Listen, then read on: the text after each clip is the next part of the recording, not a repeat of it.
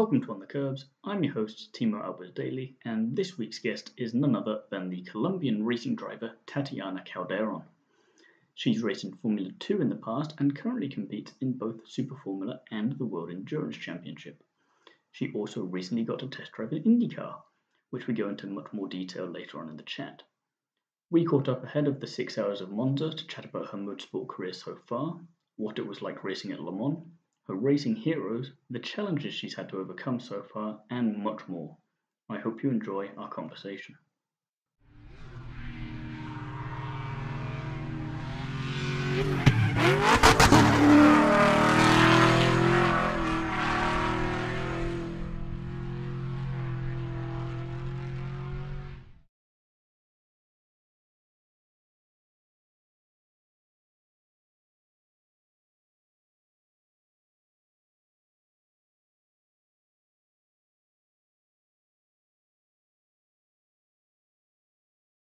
Hi Tatiana, thank you for being here today. How are you? Oh, thanks for having me, Nam. All good. Looking forward to this weekend, actually. I can imagine. Before we get into that, though, I wanted to ask you, what got you into motorsport in the first place? Well, I think it was a little bit by chance. My dad has always been a lover of motorsport, but he never really had the chance to race. And it was actually my sister Paula who took me to a rental go-kart track near our house in Colombia, and we bought a 5-minute ticket, and I fall in love with it. So that's how I first got started. It's all Paula's fault then. Exactly. Yeah, she's at fault. I think I have a lot to thank her for. Probably my parents not so much. That was a great little thing there. You just get the one taste of it, you get the one chance, and then you're hooked for life. Yeah, that's the thing with motorsport. I think sometimes I think they say they compare it. Adrenaline does that to you, and the minute you get into it, you sort of can't stop. And yeah, here we are, 16 or 17 years later, wanting more. Well, talking of wanting more, you recently had an IndyCar test. How was that? Oh, it was an incredible experience. I think, I've been so lucky to be able to drive so many cars. So I was very thankful with Rocket and with AJ Foyt for making it happen in such short notice, because it was sort of kind of like last minute. And I think it was on one of the only cars in terms of single seater that I had not driven. And on top of that, it was yeah a great experience, a good test for me. So I'm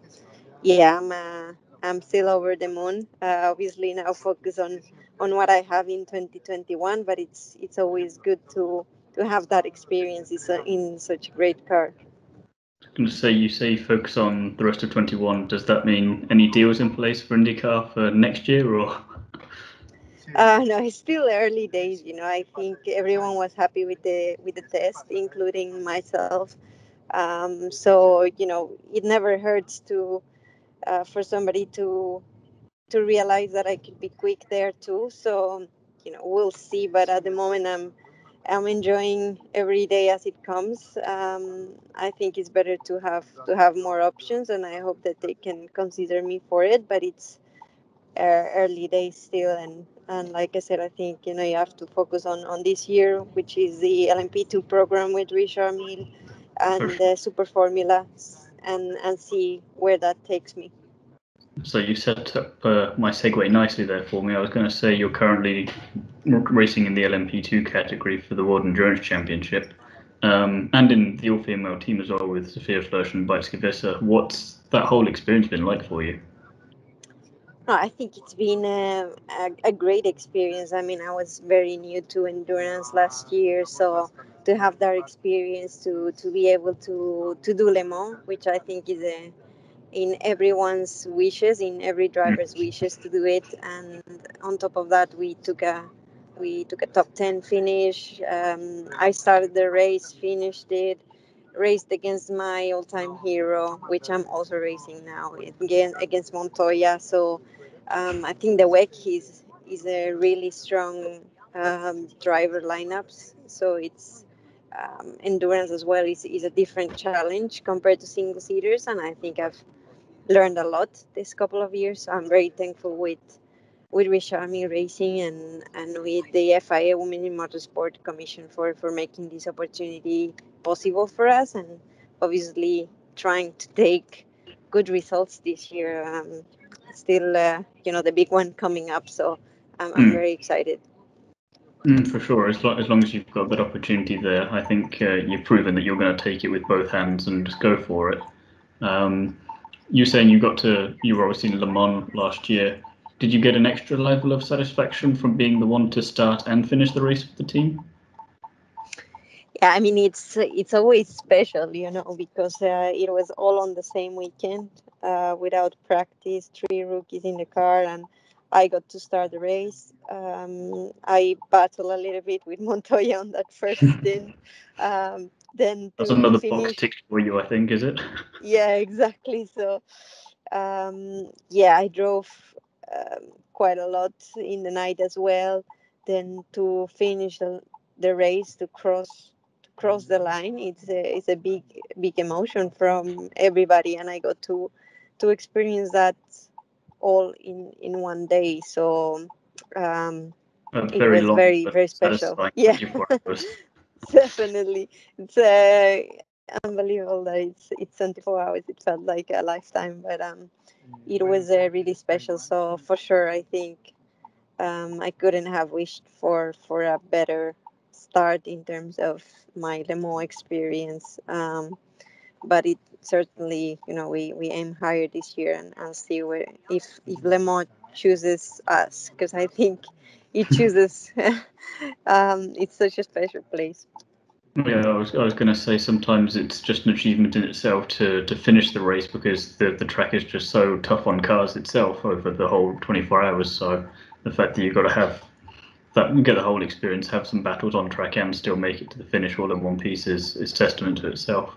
And breaking down barriers in the process for you with an all-female team. Do you see yourself then as a role model for the women looking to get into motorsport?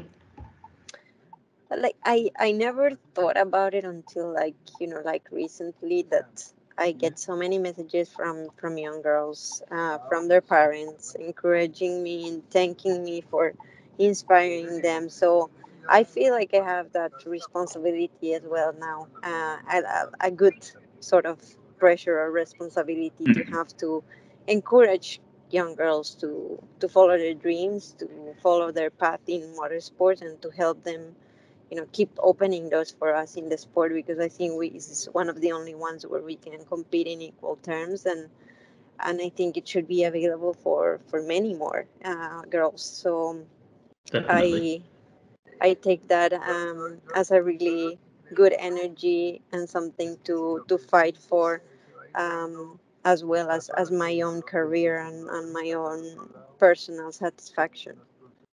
And you're quite a good example of that because I mean the opportunity was there, but you could have easily not gone there if you hadn't just gone karting that first time. So it's making sure that everyone is aware that the opportunities are there as well when they come along. So because I mean look how different your life could have been if you hadn't gone karting that one time. Yeah, it only takes that moment to get people hooked up and know that they can have a chance. And I want to create that, so I want to try to create that for other people, for other girls, or yeah, in general, um, for young kids, to really, follow their passion. I think I've been very lucky. I found it really early in life. I think you're definitely acting as a good role model so far. So and I can back that, could keep that up. Um, You were also racing in Super Formula, like you were saying earlier. What's a good racing story you can tell us from your time there so far? Well, I think I before I signed the contract, and that's also thanks to Rocket and the trust that the team gave me without knowing me. I had never been to Japan. I had never driven that car, those circuits. and I signed a contract late or beginning of 2020, and it was a big adventure. It's a completely different culture. It's a really tough car to drive. It's yeah, it was a big challenge. I didn't know how good or bad it was gonna turn out to be, but I've really enjoyed being in Japan. Obviously, it was a big risk because also it was a new team and I have no teammate. So everything that you could put against me, So it it was sounds all like in you were there. thrown in the deep end quite deep indeed. Yeah, exactly. So I was, on top of that, it was a difficult year in F2, where, I was not really confident with the team, and everything was not working out for me. So when I took that decision and I did my first test I remember it was Fuji, on this beast of a car, I thought like, oh my God, what have you done? Uh, what is this, but it was really tough. But I think tough, it's what makes you a better driver. And now that I look back, I'm very thankful, and I don't regret the decision I took to go in really hard, and to then make your way through and improve. It's a great feeling. And is in Japan, only my engineer speaks a little bit of English, so it's a huge challenge. Say quite kind of, I mean, just every kind of challenge I can throw at you there, and then for you to still be able to succeed in that must give you kind of another level of satisfaction, but also just proves to everyone that that you can do it, and that you don't have to be a man to do that. And so kind of success on several fronts, really. Yeah, I mean, it was a huge confidence for me to be able to compete. Like, it's a really tough series, a really tough car to drive. It's the closest to Formula One in terms of speed in the corners and downforce. And a lot of people doubted, what this little girl arrives in Japan, and everyone was like, is she jumping in this car? Sort of like, yeah, even laughing sometimes, that there has not been a girl who has done the whole championship, even though I missed a few races this year and last year due to COVID. But to do So things not that through any no. fault of your own, though, is it? So it's Exactly. and so then you're saying it's the closest thing to Formula One in speed in the corners. Is F1 still part of the dream for you? Yes. I think that's always been my dream, my goal. And there are many ways to go to Formula One. And I don't think it's never over until you give up, and I'm not ready to give up on that dream yet.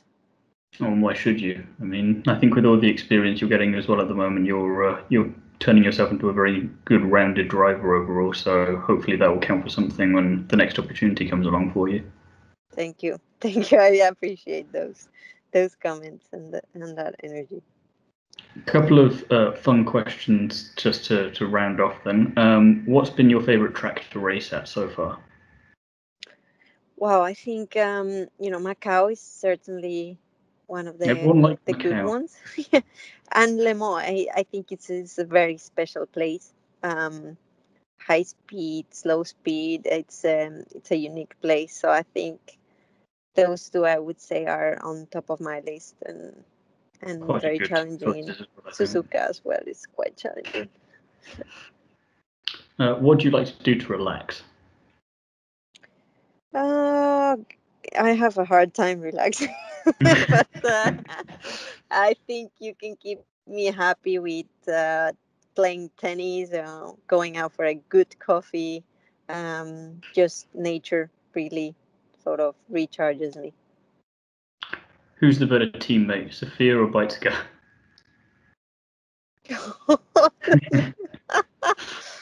Oh no! Please don't put that on. Oh God, they're I have to equal. try. I don't want to get in trouble. Sorry. I had to Uh, try. Okay, then finally, what's your favourite song? I think Viva la Vida from Coldplay will be Okay, always nice. been. Good choice.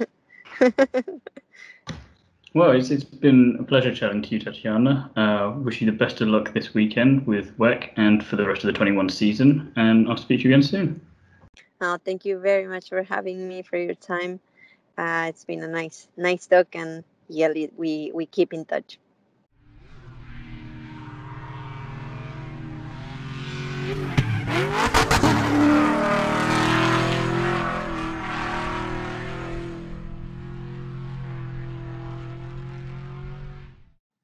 It was a pleasure chatting with Tatiana. You can really tell how passionate she is about racing and how much it means to her. I hope that Alfa Romeo or some other Formula One team give her the chance to get behind the wheel of an F1 car soon. I want to thank her again for coming onto the show, and I wish her and the rest of the Richard Millet WEC team the best of luck for the rest of the 2021 season. Join me again soon when I'll be chatting to another famous face from the world of motorsport.